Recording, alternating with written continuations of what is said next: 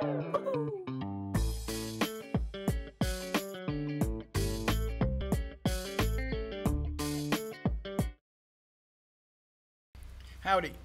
I'm Vaughn Bryant, and this is Anthropology 205. Today we're going to be talking about Iraq, and I think that most of you are certainly familiar with where Iraq is, the problems that we deal with in terms of Iraq and Afghanistan. We're still in the middle of this, quite frankly, a mess over there in the Middle East. So let's take a look at Iraq and try to understand what we were doing in Iraq and what has happened to Iraq since then. Well, this is a very characteristic picture of Iraq. These were pictures that were taken during the time that we had a large military contingency in Iraq. And as you can see here, we've got IEDs going off. We have also, unfortunately, a lot of coffins. And of course, we have a patrol here that was going through the streets. Let's back up a little bit and take a look at how Iraq was created and where it's located. The region of Iraq was originally called Mesopotamia, and I think you can see it here, Mesopotamia. This was the birthplace of civilization. It was the birthplace of agriculture. It was also the birthplace of the earliest cities. So the Mesopotamia area, also referred to as the Fertile Crescent, was a very important place, not only from the standpoint of archaeology, but also from the standpoint of cultural development. So the origins of agriculture, the origins of civilization, and the origins of cities can all be tagged to Mesopotamia. And in fact, most of those actually occur in Iraq. Here are some of the very earliest cities, Ur, for example, and Sumer, and so forth. All of these were some of the very earliest cities which were located along the Tigris and Euphrates rivers. So the Iraq history goes all the way back to a long time. The region was conquered repeatedly by a number of cultures. The Persians were one of the first to conquer Iraq, and they came out of Iran. You remember the Iranians are Persians. One of the questions you will see on one of your exams is which ones are Persians, Iraq or Iran? And of course, the only Persians in the Middle East are the Iranians. All the rest of them are Arabs. So the Persians then came out of Iran and conquered this various areas, basically Mesopotamia and areas of the Fertile Crescent.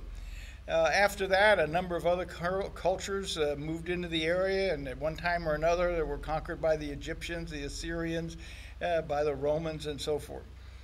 From about 1500 on, remember earlier in the lectures we were talking about the Young Turks and the rise of the Ottoman Empire, and before that it was Suleiman I who unified the whole region under the Ottomans, which of course are Islamic people.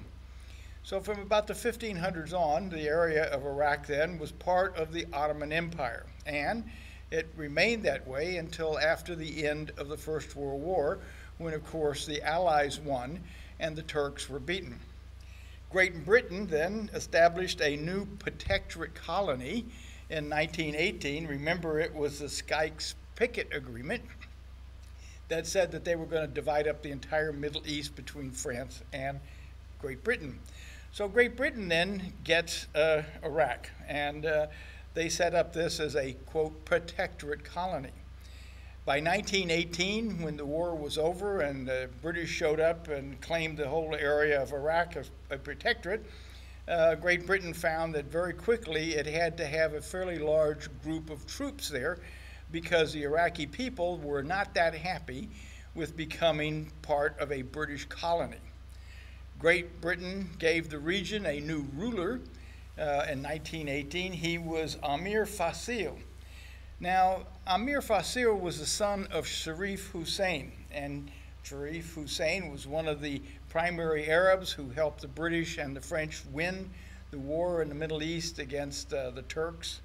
And unfortunately, though, remember the French and the British had promised the Arabs that the Middle East would be theirs after the war. Well, it wasn't. They didn't decide to leave. So as a payoff, remember we said that Abdullah I was given the area of Jordan, and they gave his other son, Amir Fasil, the new country of Iraq. So he takes over Iraq. He's a member of the Hashemites tribe. And the big problem was Amir was a Syrian up in here. And that's where his brother was in charge of Transjordan. But anyway, he was a Syrian. He had never even been to the territory of Iraq. And now all of a sudden he's been put in by the British as, quote, the new king of Iraq. So the British have to, the way they keep him in power is by having to keep more than 40,000 troops in the area of Iraq in order to keep the peace. Sharif, the Shia Arabs, who are the majority, by the way, in the area of Iraq, and then, of course, the Kurds that lived up north in the northern part of Iraq, both of them were very upset with the whole idea of the British being there. And so they continued to practice terrorism and riots, and they resented the new ruler who had never even been to Iraq before he was placed in as king, and they specifically regretted or resented Great Britain, who was, of course, in charge. And so the way they defy all of this is through terrorism and with riots. Great Britain then, in order to try to bring some kind of authority to the area of Iraq, then puts the Sunni Arabs, who were the minority, puts them in charge of the major government offices and also the head of the military. So here we've got a problem already emerging. The majority of the people living in Iraq are Shia, ultra-conservative Muslims. And then you also have the Kurds up north, which were also Muslims, but of a different group. And the Sunni, which were the minority group in the area of Iraq, are now being put in charge. So why did they put the Sunnis in charge? Mainly because the Sunnis were moderates and they were willing to do whatever the British wanted them to do. So they were the ones put in charge. So the Shia and the Kurds are going to resent this. Great Britain and various Iraqi troops, which were primarily Sunnis, end up killing more than 10,000 Shia and the Shia Arabs and Kurds in an effort to quell the riots and terrorism during the 1920s. So you can see that it's a constant war going on between the Sunnis and the British versus the Shia and the Kurds.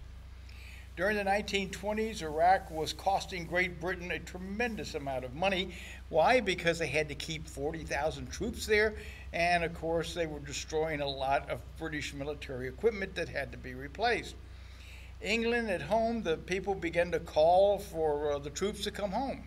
In other words, the people in England were upset, not only because they were losing soldiers in the Middle East, but because it was costing so much. And of course, this meant that the English government had to find the money somewhere and had to cut back on some other types of spending.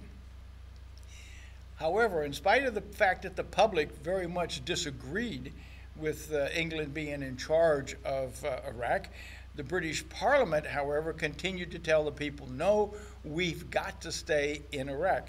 Now, why did they have to stay in Iraq? Primarily because Great Britain was in charge of the oil fields. Iraq has the 5th largest proven oil reserves in the world.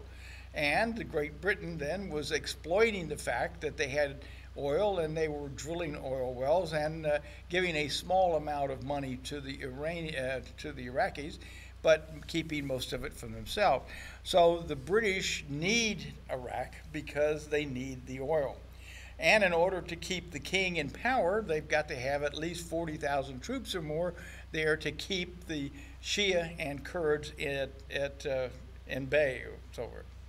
Finally, during the 1920s, the people rioted so frequently, they kept saying that they wanted a democracy. They did not want to have a king and a monarchy. And finally, Great Britain agreed to let the people actually vote for a president. And so the British finally give in and say, okay, you people can have a democracy. Well, Great Britain, of course, is going to rig the election. Why are they going to rig the election? Because A, they've got to have the Sunni in charge, and B, they've got to have somebody who's going to be the new president who's going to let them continue to pump oil out of the oil wells. So they rigged the election, and guess what? Amir Fasil, These the guy they brought in and put in as king. He gets 96% of the popular vote. And so he is overwhelmingly elected the new president for life, okay? President for life. It's not a 4-year deal.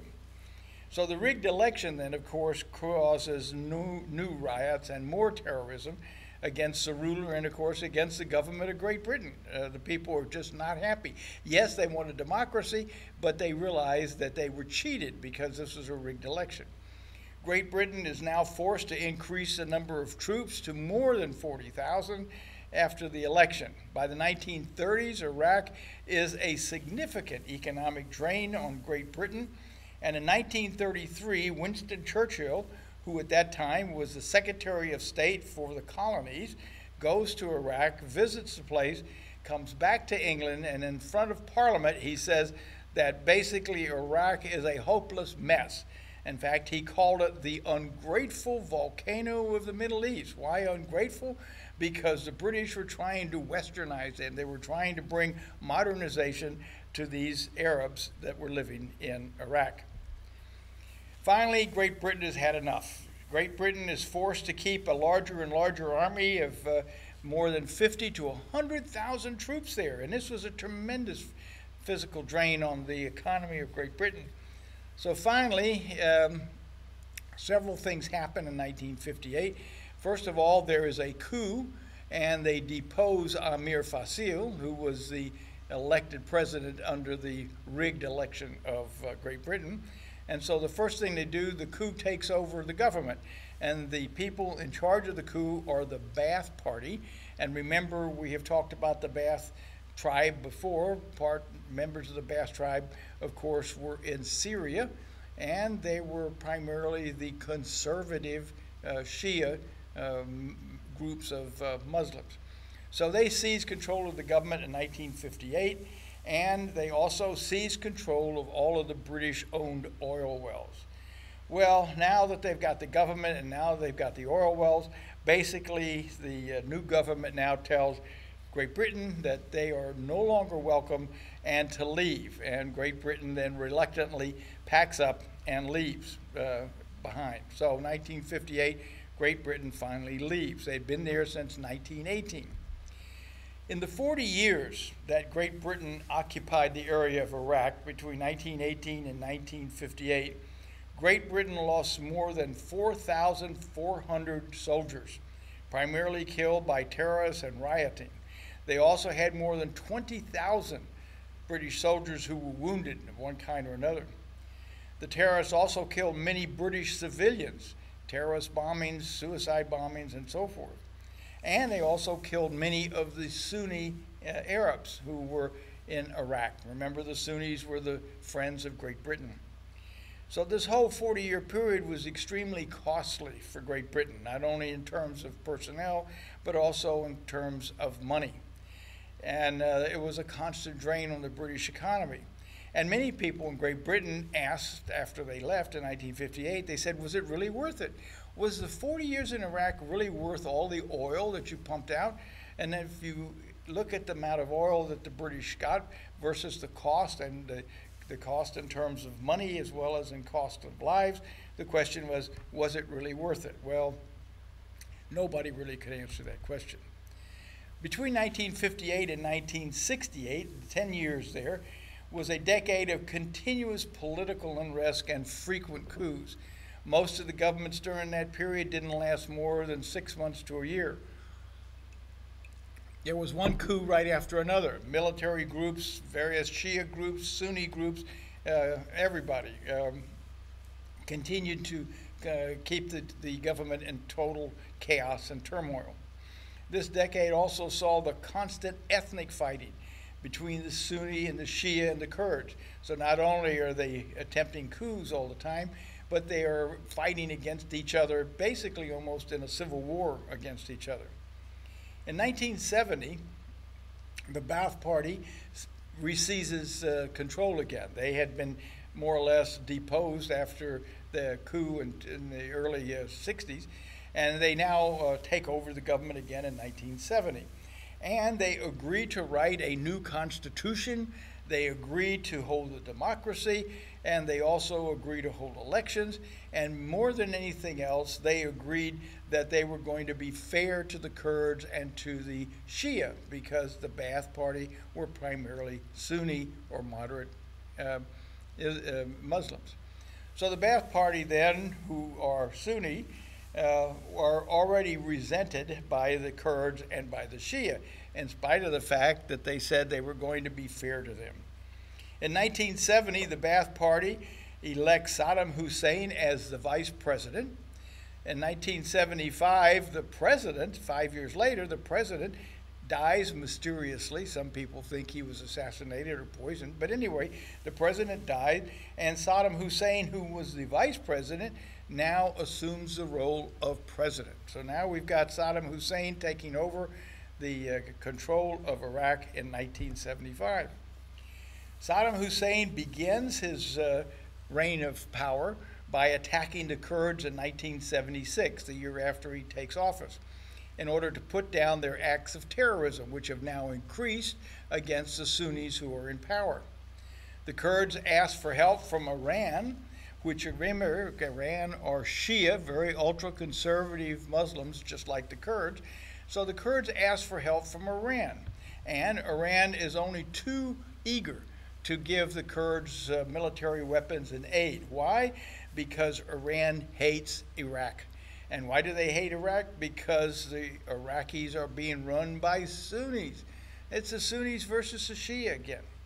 So the Shia in Iran then continue to aid the Kurds in the northern part of Iraq, and this then really infuriates Saddam Hussein and the people in power, because the Kurds are now creating all kinds of trouble in the north. And the north is where most of the oil fields are. And so this made it very difficult for the government of Iraq to pump oil. Iraq then decides to declare war on Iran in 1979 because they are sick and tired of Iran giving aid to the Kurds. And so the way to stop this then is to declare war on Iran. Iran was getting aid from the USSR, and of course the USSR are communist. So the United States then, as this war develops between Iraq and Iran, Saddam Hussein appeals to the United States and asks for aid, saying, look, I've got communists who are going to be attacking me from Iran, and I know you people don't want the communists to win, and I'm going to be very friendly to the West if you supply me with military arms. So the United States says, oh, that's a great idea. So the United States starts sending billions of dollars of military aid to Saddam Hussein to help him, quote, fight the spread of communism. So the United States is now sending all sorts of military aid, and this then is the beginning of what became known as the Iran-Iraq War that lasts from 1979 until 1990. And it's also known as the First Persian Gulf War. So during this more than 10-year period, the United States continues to send billions and billions of dollars worth of military aid to Saddam Hussein. With all of the new aid that he's getting from the United States, Saddam Hussein now has enough military equipment and planes and tanks and everything that he decides on planning a big invasion of Iran. And so in 1980, all along the border of the Persian Gulf between Iraq and Iran, he is now invading the area with all of these new weapons. And in order to help him, the CIA gives him satellite images of where the Iranian army are located, so that he can now send missiles to those areas and direct the planes to go bomb them in those regions. The initial success of the Iraqis then lead to the death of more than 20,000 Iranian troops, and they capture more than 10,000 of them in this initial invasion of Iran. By 1981, Iran now gets massive aids of new tanks and guns and jet planes from Russia. And again, this is a fight between Western capitalism and Western society versus the bad guys of communism and USSR. So Basically, the USSR is pouring aid into Iran. The United States is pouring aid into Iraq. And so this war then goes on and on. With all of this new equipment and all of the new aid that Iran has gotten from the USSR, they now decide to go on the offensive in 1981 and invade Iraq. And this is now a real problem. In 1982, Iran continuing, of course they've been continuing to send goods to the Kurds up north, and they send them more and more arms, and the hope of the Iranians are that the Kurds, with all of this new military equipment, can now create a second front against Saddam Hussein and the Iraqis up in the northern part. And in fact, this does create a real problem, because now Saddam Hussein has to pull out troops from the offensive against Iran and go up against the Kurds. The solution, as far as Saddam Hussein could see, was, well, why don't we just gas them? And so in 1983, Saddam Hussein sends airplanes up and they bomb them with sarin nerve gas. This attack now on the various villages and military outposts of the Kurds killed more than 60,000 civilians in villages in just 1 week. Sarin gas is very effective. It kills you almost instantly. The Kurds and Iran immediately protest the United Nations, saying that the Iraqis are using nerve gas, and of course the UN has a charter against the use of any kind of nerve or biological warfare by any country in the world, and so they do have a charter against this. When the United States then goes to the UN, they say, oh, there were no nerve gas attacks by the Iraqis, that this is all communist propaganda.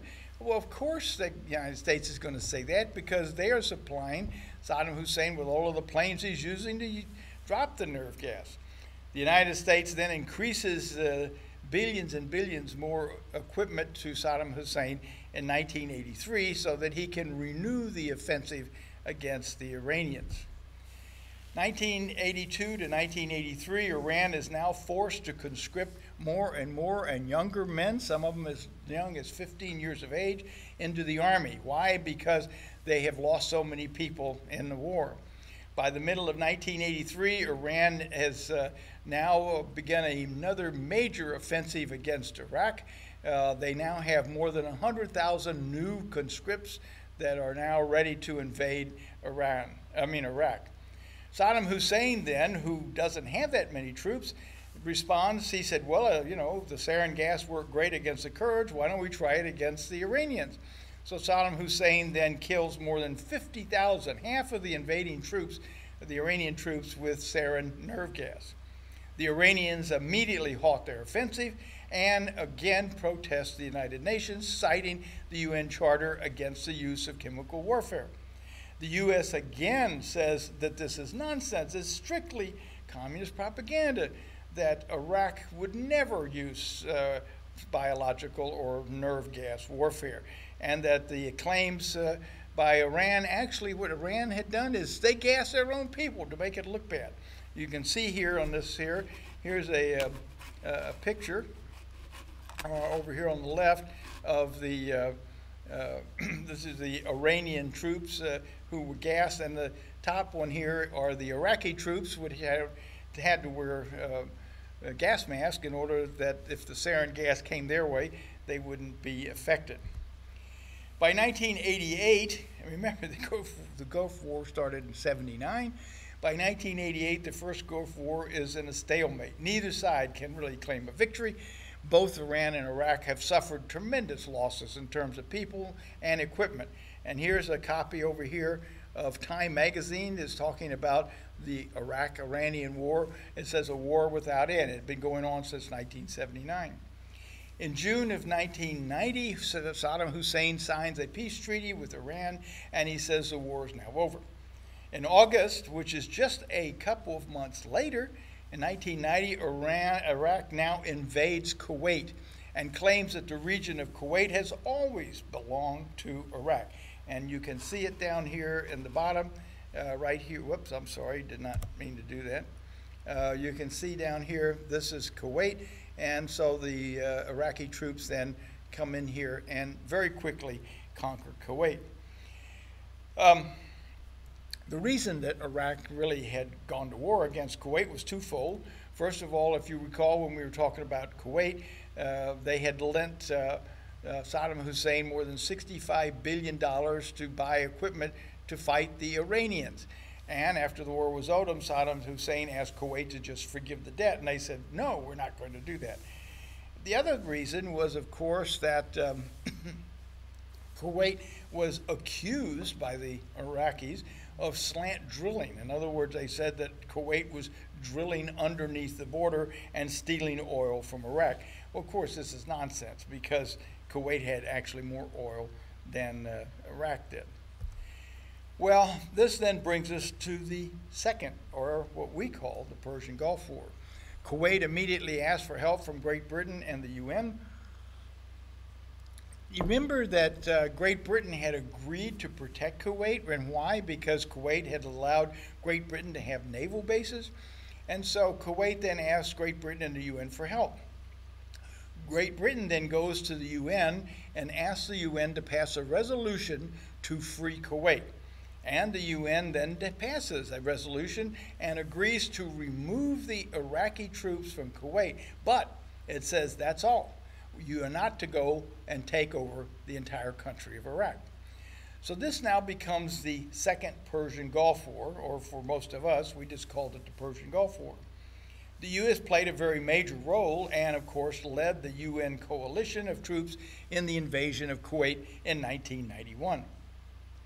One of the things that the United States did is they flew these B-57s out of Turkey into areas of Iraq, and they tried something that had worked very effectively in Vietnam called Rolling Thunder. And this is where the B-57s carpet bombed. They literally dropped more than 100 tons of bombs with each particular air raid. These carpet bombing of the troops then in Iraq were very effective, and it's estimated that that alone killed more than 100,000 Iraqi troops even before the major invasion had occurred. The Persian Gulf War, also known as Desert Storm, then takes place in January of 1991. U.S.-led forces invade Kuwait, and in 2 months, Iraq has lost the war. The UN troops then stopped short of Baghdad. And the reason they stopped short of Baghdad was because a UN resolution only called for the removal of troops from Kuwait, not for the conquest of Iraq. Now, many people at the end of the Persian Gulf War, or Desert Storm, kept saying, why in the world didn't we go ahead and just take care of Saddam Hussein? Well, they couldn't, because the UN resolution said, no, you can't do that. The Iraqi army losses were estimated to be well over 200,000 troops in this war. And the U.S. then lost, as they estimated, about 300 in the war.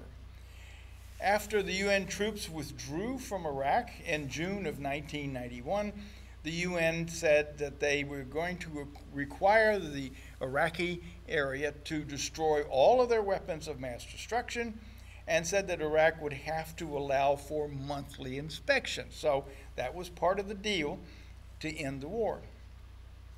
Between 1991 and 1994, the UN has only limited success in trying to ensure that Iraq has complied with the request to destroy its weapons of mass destruction.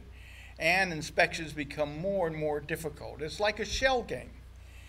The Iraqis then continue to evade and mislead the UN inspectors.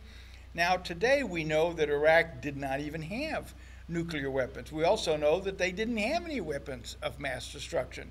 They, in fact, had destroyed what sarin gas they had left. They had no biological warfare, and they had no nuclear capabilities. But nevertheless, Saddam Hussein continued to boast to the world that he had all of these things. Why? Because he had to continue the bluff. He had to continue to make the people in Iraq believe that he was a very powerful leader, when in fact he was very weak. So his boasting about all the weapons of mass destruction really had misled the world. But nevertheless, nobody could ever find any. And so they were convinced that Saddam Hussein was really hiding them. This then leads to the second Gulf War, became known as Operation Iraqi Freedom. Now, one of the things I find very interesting, originally this operation was going to be called Operation Iraqi Liberation. However, look at what the acronym would be, OIL. So the United States decided to change that and decided to call it Operation Iraqi Freedom. So in 2003, under the false belief that Iraq was hiding nuclear bombs and was hiding many weapons of mass destruction, the United States and the United Kingdom then invaded Iraq. Now, remember, the United States and Great Britain both went to the United Nations and asked them for a resolution to invade Iraq, much like they had given to invade Kuwait. However, the United Nations said, no way, we are not convinced they have weapons of mass destruction. So the United States and Great Britain said, well, to hell with it, we're going to go anyway. And so they did. They invaded Iraq, and of course Iraq was conquered very quickly. After the fall of Iraq then, there were months and months and even several years of continual searching for the weapons of mass destruction, but none were ever found. So there were no weapons of mass destruction. And after the United States and Great Britain discovered there were no weapons of mass destruction, then they said, well, we're really here actually to help Iraq establish a model democratic government based on a copy of Western democracy. And so they shift, instead of calling it a search for weapons of mass destruction, to a new policy of trying to create a model democracy. Well, who were the real weapons of mass destruction? Here's a cartoon that came out. 229,000 people dead, $4 trillion spent so far. Many people felt that the whole thing had just been a put on. It was just an attempt to go back to Iraq. And why did they want to go back to Iraq? Remember that Bush's father had led Operation Desert Storm, and Saddam Hussein had said that he was going to get him for doing that. So there was this sort of assumption that eventually somebody may try to assassinate the elder Bush. Well, anyway, who knows? So Operation Shock and Awe, as it was called, began on March 3rd, 2003. And of course, we had all kinds of missiles and planes and so forth. So it really wasn't a very fair fight. And very quickly, of course, the Iraqi army lost. Well, a few months later, of course, George Bush then lands on the aircraft carrier JFK, and he says the mission's accomplished, the war's over, we've done it, we've finished. The biggest problem in all of this was that no one in the administration consulted any anthropologist. Nobody in the administration ever looked at any historical records related to Iraq. No one ever considered that you already have a significant problem in Iraq between the Sunni, the Shia, and the Kurds.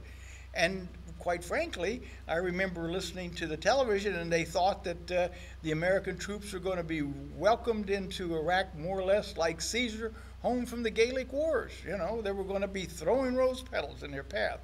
Didn't happen that way. And so I think the United States totally underestimated what exactly was going to happen. The worst part about the whole thing is some people told George Bush, they said, well, you know, it's sort of like going into a shop. If you break it, it's yours. And so now we have broken the Iraqi, and so now it's ours. Let's see what we're going to have to do next. Well, in terms of the cost of the Iraqi war, it was astronomical. We could have completely rebuilt the infrastructure of the United States with the cost. Look at this. It says the U.S. budget for the Iraqi war just in 2007 cost about $4,988 per Iraqi citizen. This is how much we were spending. And it became even higher in 2008. And I think you can see here the cost as it was progressing up higher. So the Iraqi war turned out to be extremely expensive. In 2006, the Iraqi elections were held. Parliament was established. But there was a real question of whether or not Western democracy was really going to work among them. Remember, you have three factions that are fighting each other.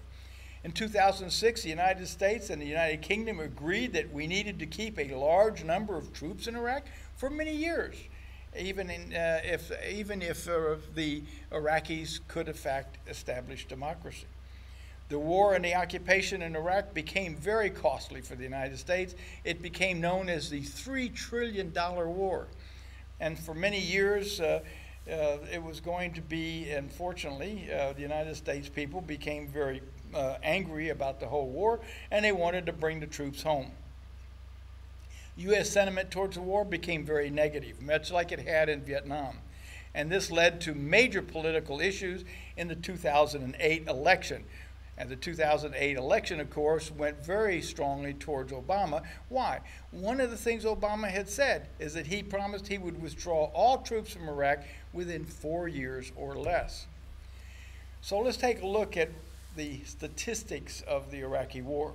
In 2007, Bush authorized the surge, as it became known, sending another 20,000 troops to Iraq in addition to the more than 100,000 who were already there. The surge, in fact, did reduce military casualties, as you can see here in the red, and after 2007, the casualties did begin to drop off fairly rapidly. And Obama then did, as he promised, removed all troops by December of 2011. If we take a look at the war in general now, let's take a look at some of these statistics. The number of U.S. soldiers who were actually killed from the beginning of the war in March 3rd in 2003, we find that there were more than 4,588 soldiers, U.S. soldiers, that were killed. The Iraqi civilians that were killed, it's estimated to be over 134,000. The American wounded, the official count by the Department of Defense is 32,222. The estimated total U.S. wounded, including all of those who are continually suffering from post-traumatic stress syndrome, is considered to be more than 100,000. The initial cost in money, not including the cost that is continually being spent on the veterans of the Iraqi war, the initial cost of the war was $2 trillion.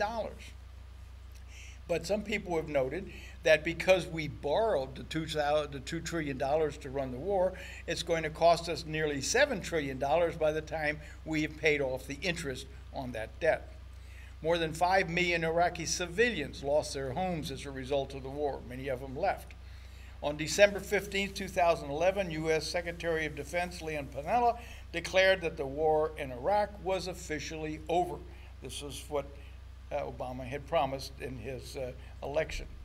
The last U.S. troops actually left Iraqi territory on December 18, 2011.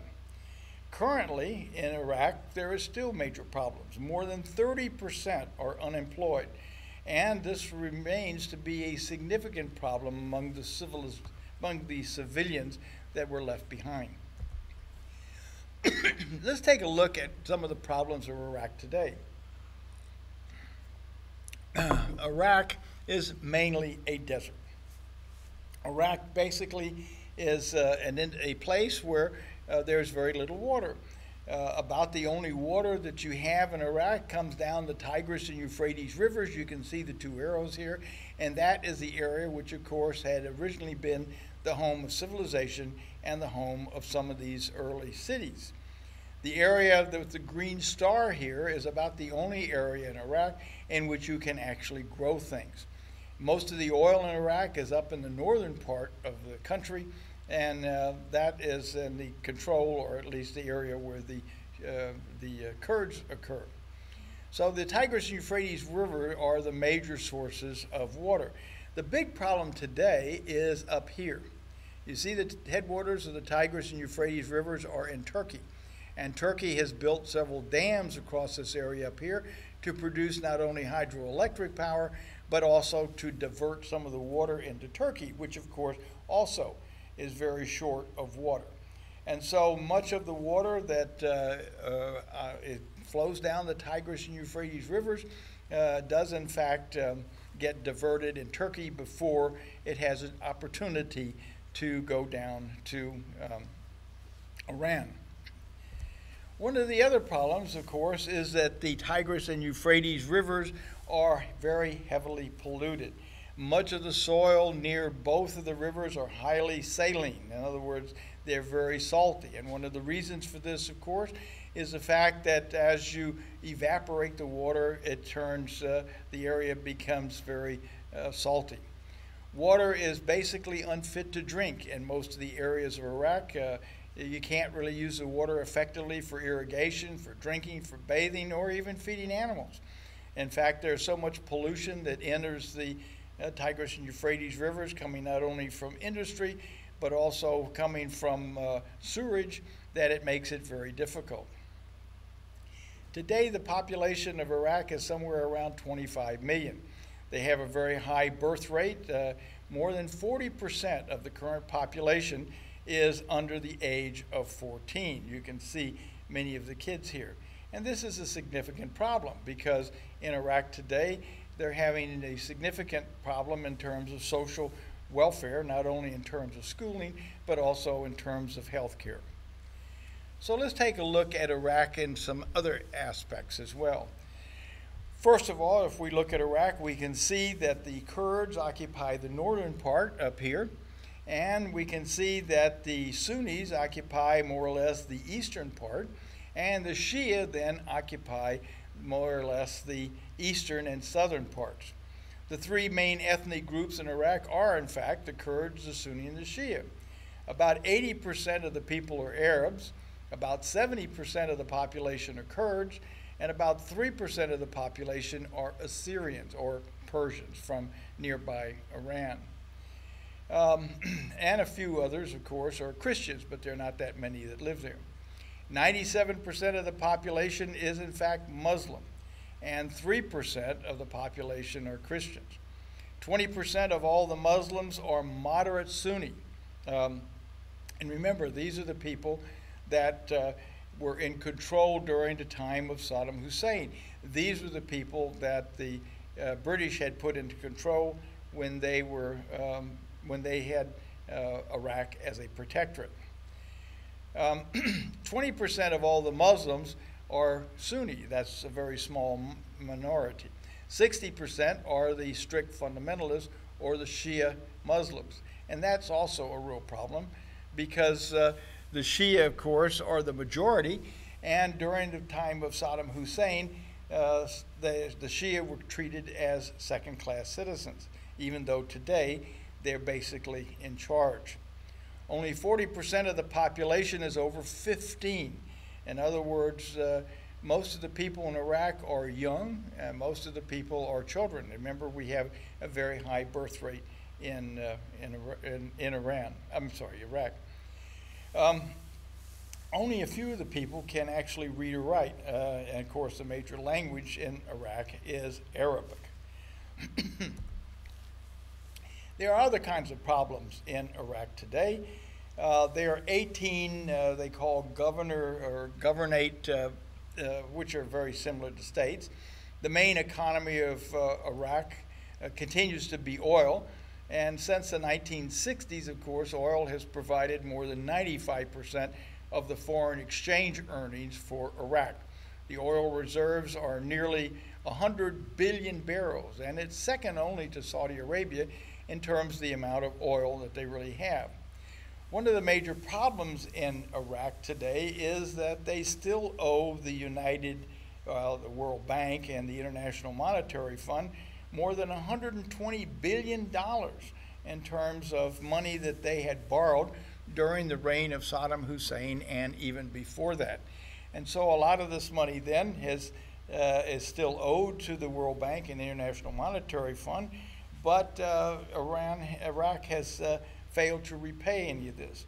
The other thing was that the United States, some of the people in the United States have very often said that basically Iraq, because of their vast oil supplies, actually should repay the United States for actually going over there and helping them in terms of getting rid of Saddam Hussein and trying to restore democracy. Prior to the 1903 war, there were only about 12,500 people in all of Iraq that had any type of internet access. There were only about 22,000 miles of paved highways in 2003. And at the beginning of the war, the Iraqi army and reserves consisted of about 6,400 troops. So Iraq then was not a very well developed country in terms of the area before the start of the United States Desert Storm. We see the next question, the next slide here. After United, excuse me. After the United States left Iraq, terrorist campaigns continued. And as soon as the United States left in December of 2011, there were continued attacks by Sunni and Shia and Kurds. There was a struggle for political control of various areas, and there were repeated bombings. It seemed like almost on a daily basis we read about effects of these terrorist bombings in various areas of Iraq. And there were a lot of suicide bombings of one kind or another. As far as religious violence, it continues to engulf Iraqi as it has for many years past. Remember, today it's primarily the radical Sunnis who are basically the insurgent groups like ISIS, who are now against the Shia, who are in control of the central government. So you see there's been a change of the balance of power. It used to be the Sunnis who were in charge under Saddam Hussein, and Saddam Hussein continued to deny the Shia any rights, really. They were treated as second-class citizens. But after the formation of the democracy during the time the United States was there and during the elections, it was the Shia, which of course are 80% of the population, who were then able to elect their own people into parliament and their own people in charge. So today in Iraq, you have the Shia who are in charge, and they are retaliating against the Sunni, who at one time, of course, had been in charge. And so the Shia now are treating the Sunni as second-class citizens, and in fact, this has created some real problems. Now the Kurds, of course, have always wanted their own country. They've always wanted independence, and the Kurds have continued to fight against the Shia and the Sunnis in Iraq, as well as fighting the people in Turkey. So the Kurds are a continual problem in the area. It's one of the reasons that this area should never have been considered a separate country. And if anybody would have paid any attention before the Sykes-Picot Agreement was first signed in 1916, they would have seen that this was an area that would be very difficult to control no matter who was in charge. Across Iraq today, more than 1,000 people are killed in Iraq during the first few months after the United States withdrew. More than 1,000 people a month were dying. And today it's still very bad. By 2013, an average of 1,000 Iraqis were being killed by suicide bombing every month. And of course, this included not only the Sunni, but also the Shia Muslims as well. The other thing that has created some real problems in the United States particularly is that after the end of the Iraqi war, the United States only allowed 800 Iraqi refugees to enter the United States and gave them citizenship. This is compared with over 100,000 that we allowed to come into the United States after the end of the Vietnam War. So many of the people who had helped the United States in Iraq were not able to come to the United States, much like they had in terms of the Vietnam War some years earlier. And this has been something that has really affected our relationships. So what is the current economy of Iraq? Unfortunately for Iraq, most of their economy is focused around oil exports. And they have returned to pumping a lot of oil now that the war is over. And this remains the continued source of income for much of the new government. The biggest problem with the oil in Iraq, however, is that most of the oil is up in the northern part of the country in the area where the Kurds are. And it is also the area where not only the Kurds are fighting against the Iraqi government, but also it's the area where the ISIS or where the Sunni radical Muslims are invading as well. So many of the oil fields that would produce or could produce large surpluses of oil are not even being used anymore. Under the new policy of the Iraqi government called Operation New Dawn, the government revenues have somewhat rebounded, but unfortunately, with the price of oil dropping from somewhere around $400 a barrel down to, or $150 a barrel, all the way down to where it is today, which is around $40 a barrel, of course, this has depressed the amount of revenue that Iraqi has. And so this is something that's affected most of the people in the Middle East. And it basically, as the price of oil continues to drop, it makes it more difficult for these countries to continue with their various types of social needs, such as education, healthcare, and so forth. Since 2011, Baghdad has increased the oil exports, and it is currently exporting somewhere between 2 and 2.5 million barrels a day. And of course, this is a very important part of the oil exports. At one time, the United States used to depend a lot on oil from the Middle East, but unfortunately for the Middle East today, most of the oil the United States uses is either produced by ourselves or it is coming from Canada. The other thing is, of course, with all of the fracking that is going on in places like Texas, we're all of a sudden finding all sorts of new ways of extracting oil. So the amount of oil that we used to purchase from the Middle East has been depressed considerably, and it's one of the reasons that the Middle East is not nearly at least as important as it used to be, because we really don't need that oil so much. The biggest problem today for the United States in the Middle East, and one of the reasons that we were in the Iraqi war to begin with, was that we're trying to create a stable government in the Middle East. We're trying to create stability because it's the terrorism that they are exporting from places in the Middle East that are now affecting people in various other countries, such as Paris and such as in areas of Belgium and the United States and so forth. Don't ever forget that 19 of the people that were involved in the World Trade Center bombing were from Saudi Arabia, and they were primarily the very radical Shia type of Muslims.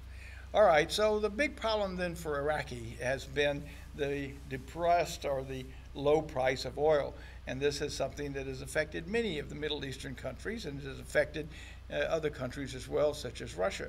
So it's become a real problem. Now let's take a look at some other things here. This is a particularly important slide because it shows you the current situation in terms of ISIS. You can see over here, whoops, I'm sorry. This area right here, this is the area that is now being controlled by ISIS.